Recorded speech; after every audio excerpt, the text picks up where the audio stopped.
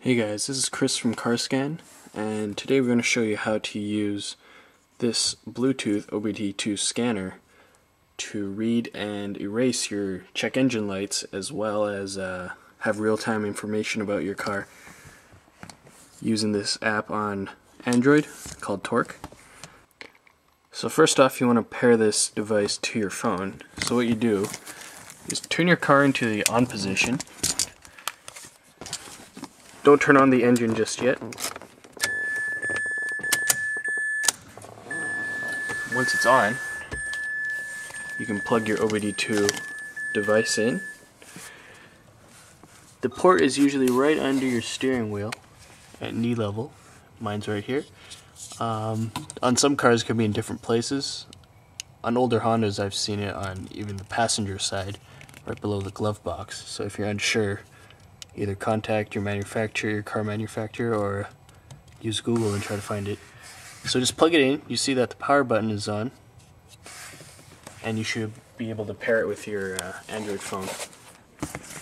So back at the phone, go into your Bluetooth settings. Make sure that the phone is on, or the Bluetooth is on, and then you click search for devices. You can see I already found the OBD2 scanner device. Just select that, and it'll ask for a PIN code. Now, the PIN code for this one is 1234, and you can see it's paired. Now, after you paired it, you can download a free app on the Play Store called Torque, and just search for Torque. There's a paid version, and then there's a Torque Lite, which is a free version. And Torque Lite is usually enough for most people to check their engine codes, as well as erase them, and also check out what real-time data they have as acceleration and revs and speed. So I recommend trying out Torque Lite first, and if you want the Pro version, you can pay for that later. So once you get Torque Lite, open the program, press OK. Now what you want to do is select the Bluetooth device that Torque Lite will be used with.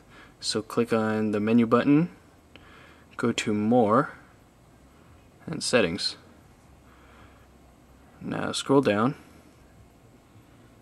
and you can change any of these settings if you're in the States or if you're in Canada or anywhere. Make sure this connection is Bluetooth. Scroll down to Device, and then select OBD2.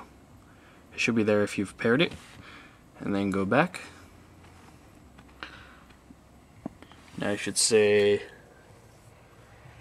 connected to OBD interface, and you can see on the OBD2 scanner itself, it'll start blinking the OBD2 light and also the PC light. And then it should say connected to ECU.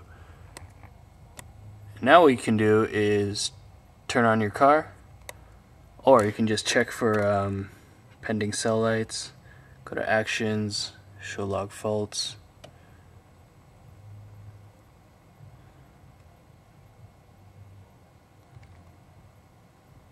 And it says no faults on my car.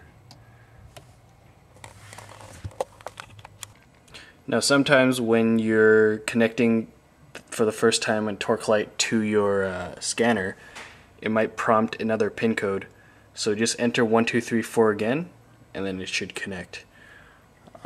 Sometimes it will not connect until you turn the car on, so you have to have the engine running.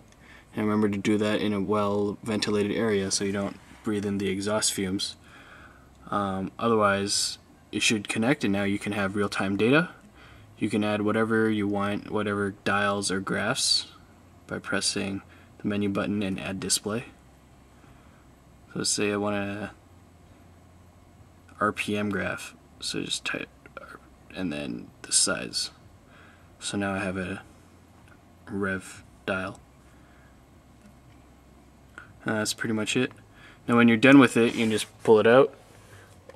Remember not to leave it in when your car is off, because there is continuous power going to this port, as I'll show for you. So I've turned the car off, key is out, and you can see the light is still on. So you want to take this out when you're done with it so it doesn't drain the battery overnight. Thanks for watching.